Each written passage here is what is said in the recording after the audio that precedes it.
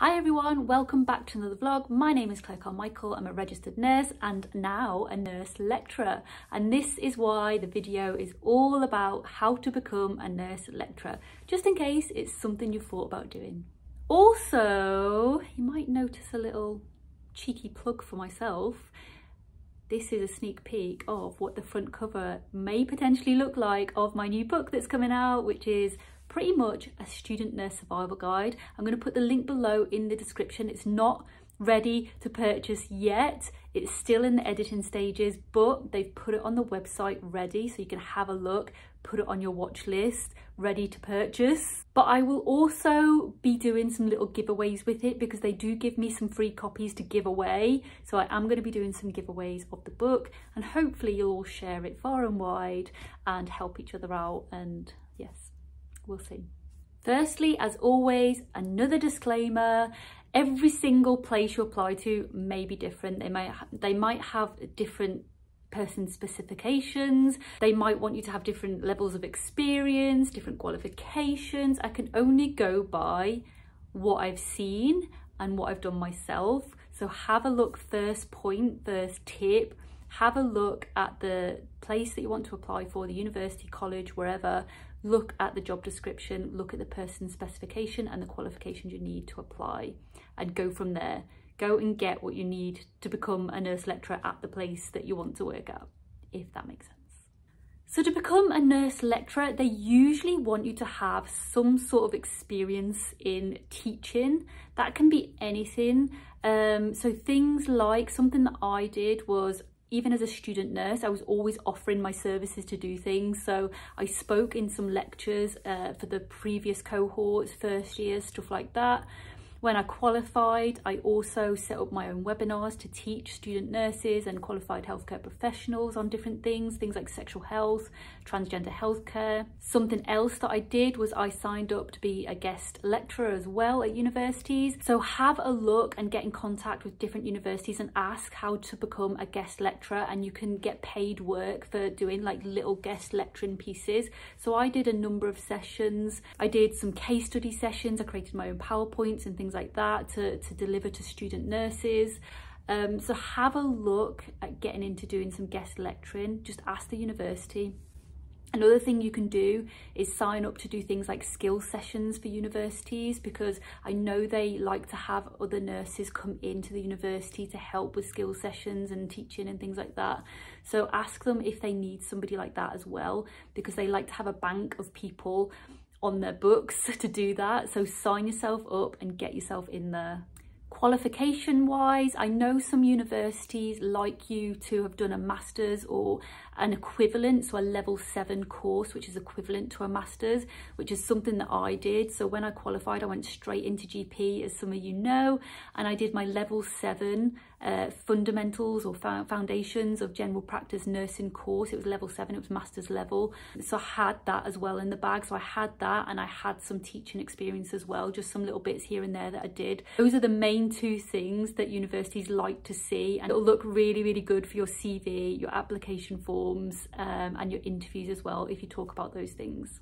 Other things that might go in your favour as well is if you've done any extra courses. So let's just say, again, I'm just going to use GP as an example. So in GP and on wards and things like that, you'll have specialised nurses. So you'll have the asthma nurse or someone that specialises in diabetes or tissue viability or something like that. If you've got those qualifications and training to say, I am our, clinic's asthma nurse, respiratory nurse, that's going to look really good as well, because they like to see people from different backgrounds that have got different specialities as well. So for me, I did my asthma training as well, and I also had a lot of sexual health background and transgender healthcare background, so I had some little specialities behind me as well that I think looks good on your CV or your application. So anything that you can put on there that's going to go in your favour, do the courses, put them into your application. Another thing that some universities like you to have is if you are a mentor, now called practice supervisor, practice assessor. So if you are part of that group of people, that is great as well. So I know I did my practice supervisor and practice assessor training.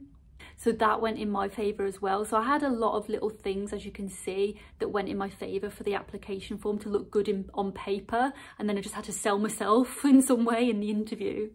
So once you've checked that you've got the right qualifications, the right bits of experience that you need, apply, put it all in there.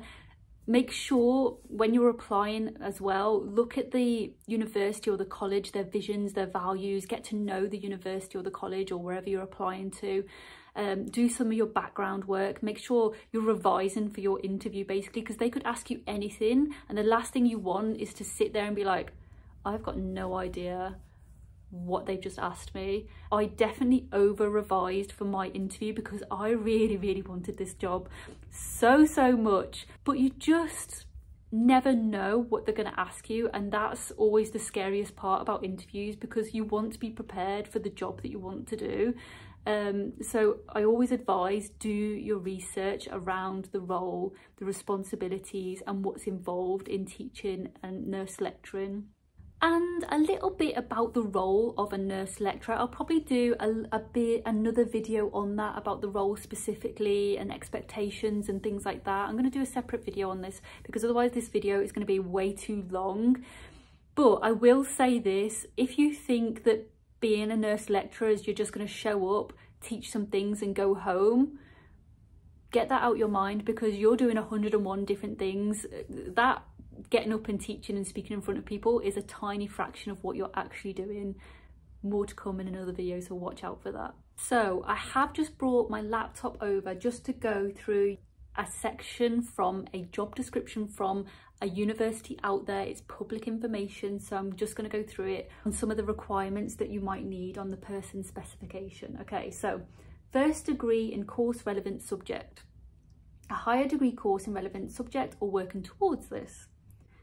A willingness to study for a PhD, because they do like to see that you're undertaking research and things like that. A teaching qualification or willingness to work towards it. Possesses and maintains a sufficient breadth and depth of specialist knowledge and discipline of teaching methods, techniques to work within established teaching programs. So you've got evidence that you're doing your CPD as well, you're engaging, you're keeping up to date with everything.